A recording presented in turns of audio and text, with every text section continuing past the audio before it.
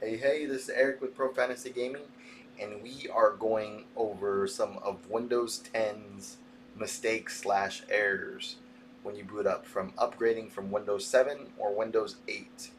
Um, I would like to go over this because right now one of these errors does not exist for a fix.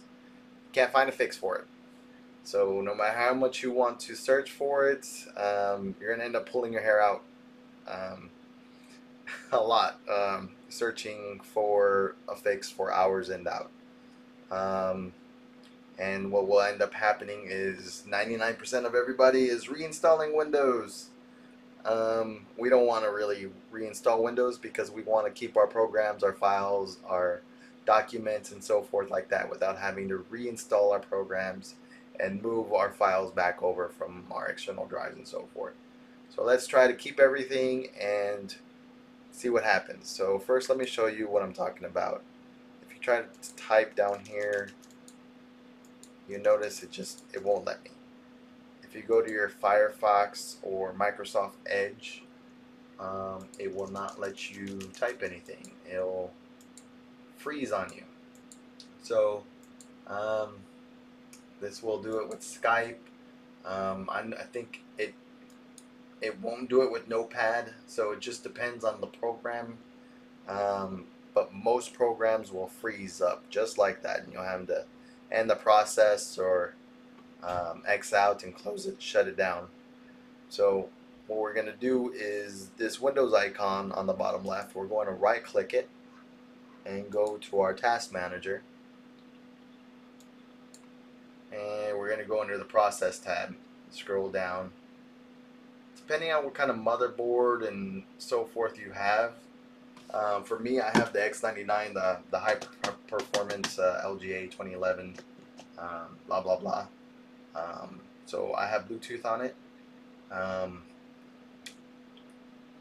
and if you open up this right here,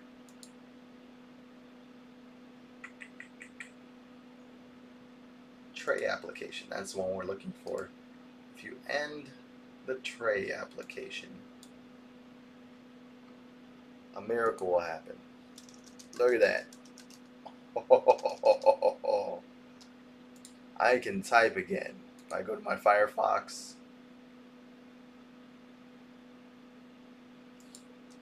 look at that. And it does not freeze. It's amazing. So I can now type. So it's great. So that's how you fix that. If you don't have this certain kind of motherboard, but you have Bluetooth or so forth, I would recommend going through your process tree and seeing which program it is that's not compatible with Windows 10. Uninstalling it, try to get the new Windows 10 version and installing it. So, and that will fix it. So, if you can't find an upgrade, I suggest you find a new Bluetooth program to software, hardware, so you can have Bluetooth on your Windows 10 computer. So make sure it's compatible and so forth. Um, so that is that. That's how we fix the stupid typing freezing error with Windows 10 from upgrading. And you can stop pulling your hair out. A fix is finally out there.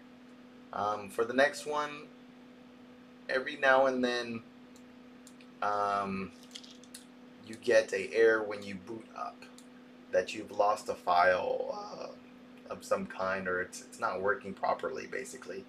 And this one happens to be an Azure setup error when you boot up from Windows 10. And sometimes you get more than one. Sometimes you'll get multiple errors at once on your screen. And the fix is the same for all of them. There are some other fixes I've noticed that are out there for fixing the registry and doing a lot of complicated stuff that could basically break your computer. Um, so you're risking a little bit. There's really no risk. So this is the easiest, simplest, safest one out of all of them. So basically it's the same thing. You right click your Windows, go to Task Manager. This will open up. You find your Details tab, and you're looking for this window right here, Azure Setup. We're gonna filter it by name, alphabetical order, and go to the Azure Setup. There it is. So if you have more than one, each one will have a title right there on the top left hand corner. You just find it. If there are a whole bunch of Azure Setup errors, there'll be a whole bunch of windows there, and there'll be a whole bunch of Azure Setup running right here, more than one. So you'll just right click it, and you're gonna open file location. You can't just delete it because it won't let you. So that won't work. You can create a folder on your desktop,